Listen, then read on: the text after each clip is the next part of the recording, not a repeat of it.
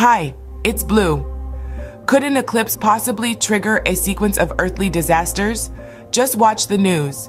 It is already on April 8th, 2024. The heavens above North America will be adorned by the 2024 eclipse.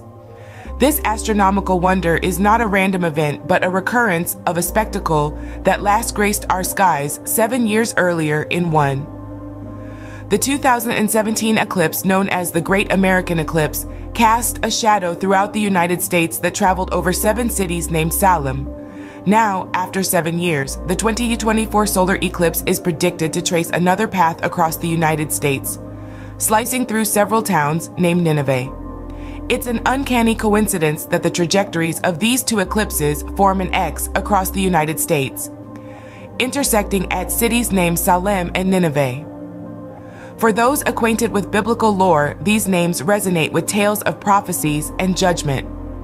Salem, an ancient name for Jerusalem, a city marked by divine and devastating judgment. Nineveh, the infamous city that suffered divine judgment in the book of Jonah.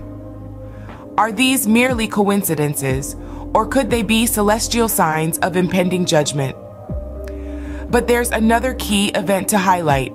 NASA plans to launch 3 rockets on the very day of the eclipse. Really, NASA? Why 3 and why on this day with so much going on? The boldness of it should frighten us.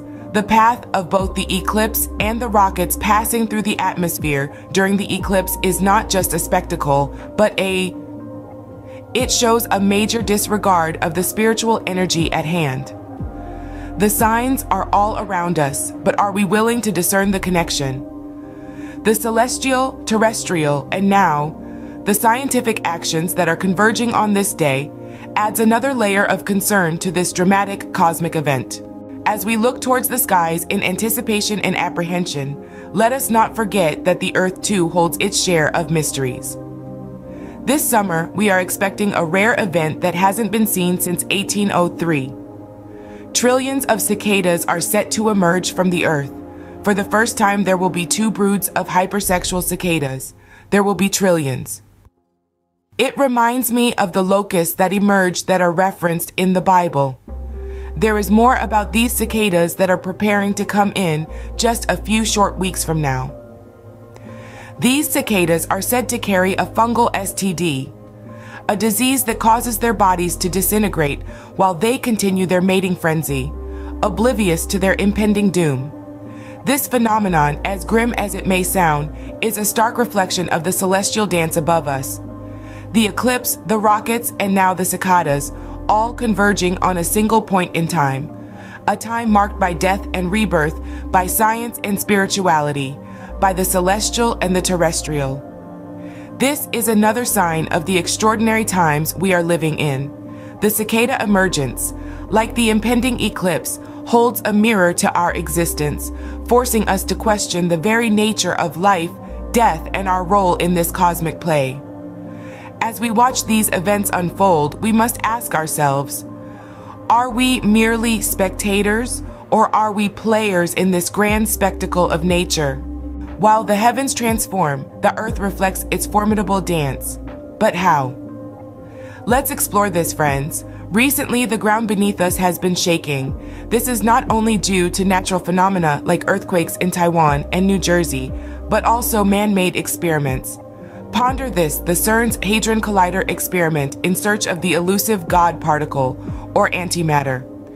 This experiment, although pioneering, carries potential risks that are as terrifying as they are intriguing. Some theorize that these experiments could unintentionally create multiple black holes.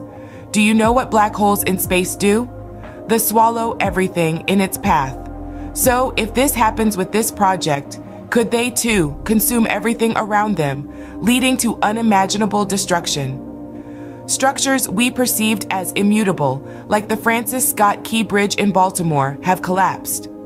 Another unexpected tragic event dealing with water. The recent volcanic activity has increased too, so as we await the 2024 eclipse this April 8th, we must question the implications. Could it be plausible that these celestial events are a forewarning of potential catastrophes to come? Could the upcoming eclipse casting shadows over towns named Nineveh and forming a chilling X across the United States, be a signal of the potential chaos if numerous black holes were to be created by our scientific explorations. As the sun, our beacon of light in the heavens, will be obscured and darkness will descend upon the land, should we continue our quest for knowledge, even when it endangers our very existence? Is it merely a celestial event? Or is it a sign, a warning of judgment, coincidence? Or could these be the precursors of a greater calamity? On the very same day as the 2024 eclipse, a significant event is set to take place in Israel. Yes, you heard it right. A red heifer, a rare, almost mythical creature, will be sacrificed in a ritual that carries deep historical and biblical significance. This red heifer was procured from a ranch in Texas, of all places, and is now in Israel being prepared for the ceremonial sacrifice. But why a red heifer? In Numbers 19, the Bible speaks of a red heifer without defect or blemish, and that has never been under a yoke. Its ashes, when mixed with water, are used for ritual purification of those who have come into contact with the corpse. This process is believed to cleanse the impure, bridging the gap between the physical world and the spiritual realm. And now, with the celestial dance of the eclipse unfolding in the heavens and the earth trembling beneath our feet, this ritual takes on a profound significance. The fact that this happens on April 8th, the day of the 2024 solar eclipse, cannot be ignored. Could this be another sign, another link in the chain of events leading to something bigger? Could the heavens be aligning with the earthly rituals, underscoring a divine message? As we watch the skies darken and the red heifer prepare for its final journey, we are left with more questions than answers. Perhaps these are not mere coincidences. Perhaps they are signs, messages from the universe, waiting for us to decipher. As we approach this remarkable event, let us remember the lessons of the past and look to the future with hope and caution. Our ancestors have witnessed these signs before and have left us with wisdom to navigate these celestial events. The book of Genesis 1:14 states, "And God said, Let there be lights in the firmament of the heaven, to divide the day from the night, and let them be for signs and for seasons and for days and years." This wisdom has been passed down to us, and we must heed these signs now more than ever. In our modern world, we often disregard the power of the universe and the mysteries it holds. We tend to take the universe's wonders for granted, not understanding the full extent of their impact on our lives. This eclipse is not just a spectacle for us to marvel at. It is a sign, a call from the universe, urging us to be humble.